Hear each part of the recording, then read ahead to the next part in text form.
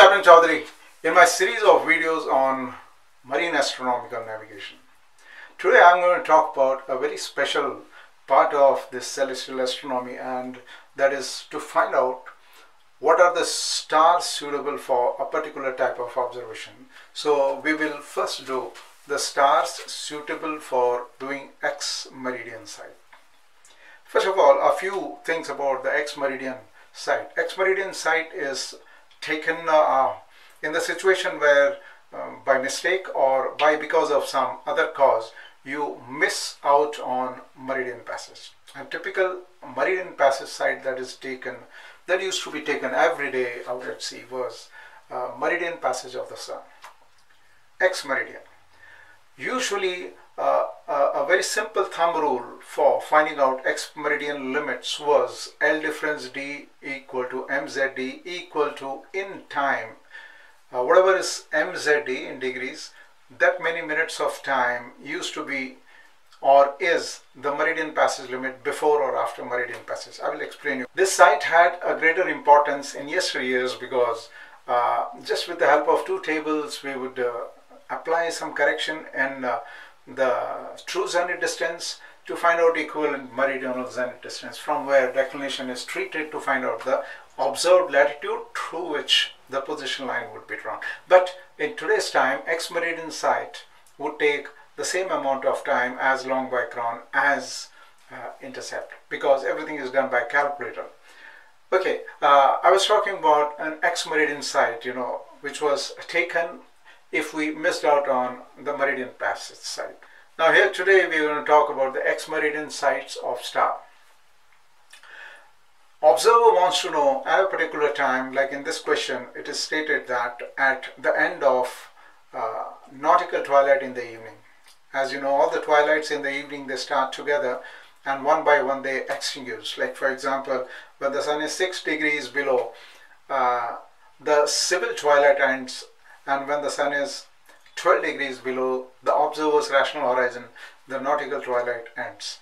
So it is at that moment, that is the moment which is given in the almanac as LMT of nautical twilight. So at that particular time, it is pointed out at that particular time, an observer, if he wants to take ex-meridian, what are the stars suitable for ex-meridian?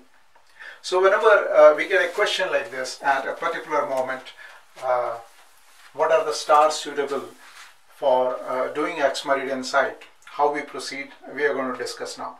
First of all, let me write down the question. At the end of PM nautical twilight on 4th March, end of PM nautical twilight on 4th March 92, find the stars, planets of magnitude 1.8 and brighter. Magnitude 1.8 and brighter. The stars and planet which are suitable for ex-meridian sight, right? So to proceed, what we do is we find out LMT nautical twilight from the almanac. As you know, in the evening it would be given when the sun is 12 degrees below the observer's rational horizon. So it is 1855, and we apply LIT to this, and the position is 40 degrees north, 100 degrees east. 40 degrees north, 100 degrees east. So for 100 degrees east, the LIT is 06 hours and 40 minutes. Longitude east, G least, so we minus it, so it becomes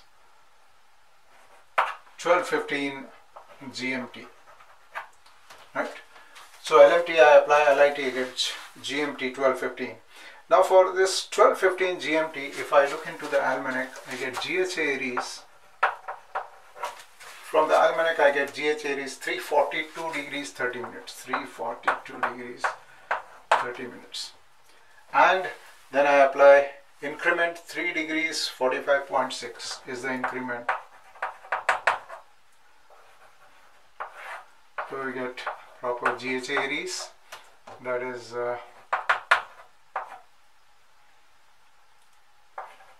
346 degrees is the proper GH Aries, to which I apply longitude of 100 degrees.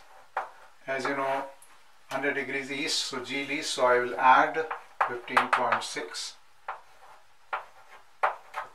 If it is more than 360, I am supposed to subtract 360. I get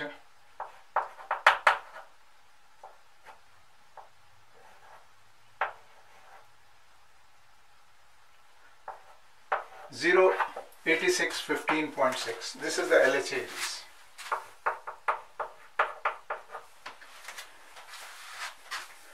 Okay, now what do I conclude of this? This means that wherever the observer is, suppose this is North Celestial Pole, I am seeing from top, this is observer's meridian, wherever the observer is,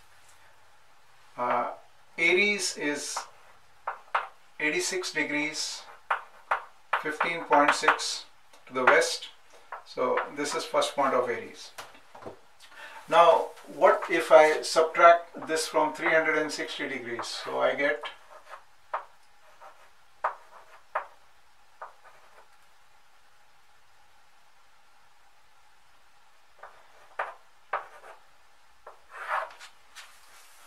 273 degrees 44.5. So which means that this angle is 273 degrees 44.4. Suppose there was a star, whose SHA was 273 degrees 44.4 minutes. That star would be on observer's meridian. So this is what we do in every calculation of this sort. We find out from the almanac, we find out what is GH Aries, convert it into LH Aries, then 360 minus LH Aries gives me the SHA of the star which is on observer's meridian. Now, if I want to find out at a particular moment, the star should be within the ex-meridian limits, then what I have to do is, I have found out this meridian that is of observer's meridian. I also know the SHA of the star which is on observer's meridian. Then what I do is 17 degrees minus and 17 degrees plus from this SHA. So which means that there is a window I get 273 degrees 44.4 minutes minus 17 degrees 44.4. That is 256.44, and the other side is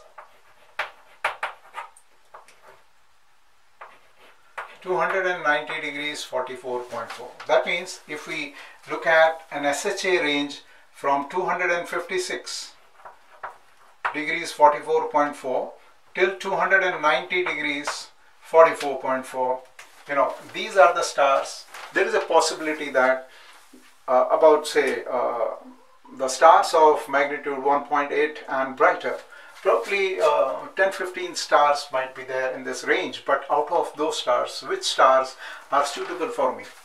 I have to look at various things in respect of the star. For example, it should not be very low in altitude, it should not be very high in altitude, right? If it is very close to horizon or observer's zenith, that star should not be taken. Then I also have to see that depending on the declination of the star, the meridional zenith distance is not very small. If the MZD, the meridional zenith distance, is small, that means when the star crosses the meridian, it passes from very close to the observer's zenith. Naturally, the ex-meridian limit of that star will be very poor. What I want to know at this moment, at this time that is given, what is the hour angle of the star, and then what is the traveling time from that star to the observer's meridian. If that traveling time is less than the ex-meridian limit, that star is suitable for ex-meridian. But if the star is so far away from the observer's meridian that the traveling time is more than the ex-meridian limit, that means that star is not suitable for ex-meridian. So I will list the stars according to the increasing order of SHA, and then I will check one by one whether the star is suitable for ex-meridian or not. So I will show you the list of the stars which I have spotted from the nautical almanac. there is the listing of the stars given in increasing order of SHA. From there, I picked up the stars whose magnitude is 1.8 or brighter. Star Sirius is there, whose SHA is 258 degrees 47.6. So this star is 14 degrees 56 minutes on the east of star that is on observer's meridian. That means the travel time of this star to the observer's meridian is 59.6 minutes of time, whereas ex-meridian limit is only 53 minutes. So this star Sirius, whose declination is 16 degrees 42, is outside the ex-meridian limit. Next we go to Canopus, and the declination of the Canopus, as you can see, is 52 degrees 41.8 south. This star would be probably suitable, but it is outside the horizon, below the horizon. You won't be able to see this star.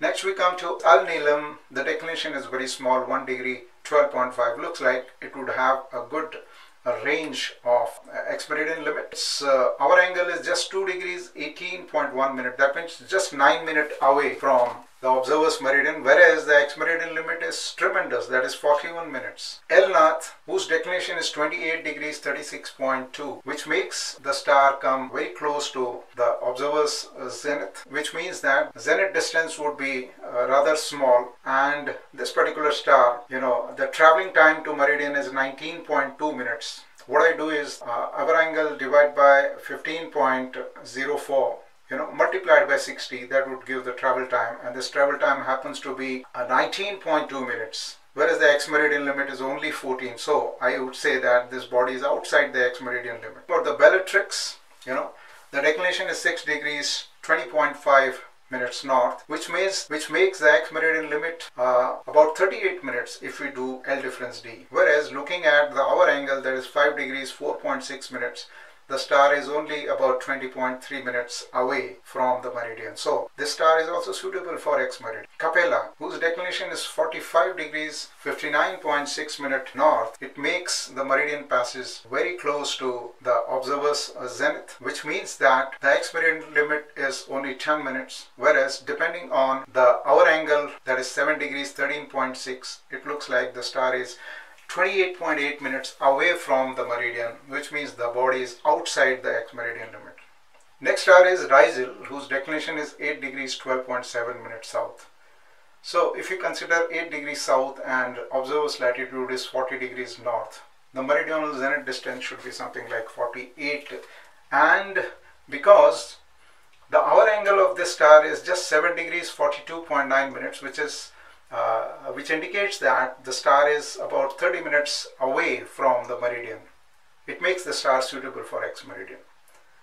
Next is Aldebaran, whose declination is 16 degrees 29.7, making the ex-meridian limit as about 25 minutes.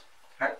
Whereas if you look at the hour angle, it is quite a bit, 17 degrees 23.3 minutes, which makes it about 69.4 minutes of time away from the meridian. That means this star is outside the ex-meridian limit. You can see how the table should be made, and in the remarks column it should be stated whether the star is suitable, whether the star is within the ex-meridian limit, whether the star is going to be above the horizon or the star would pass below the horizon. Also, we should check whether the altitude of the star is within acceptable range. The star should not be very high in altitude. If it is very close to the observer's zenith, we avoid it. And if the star is very low, typically a star with the altitude less than 15 degrees, we do not take, because the refraction correction which is applied to the star may not be correctly or accurately known.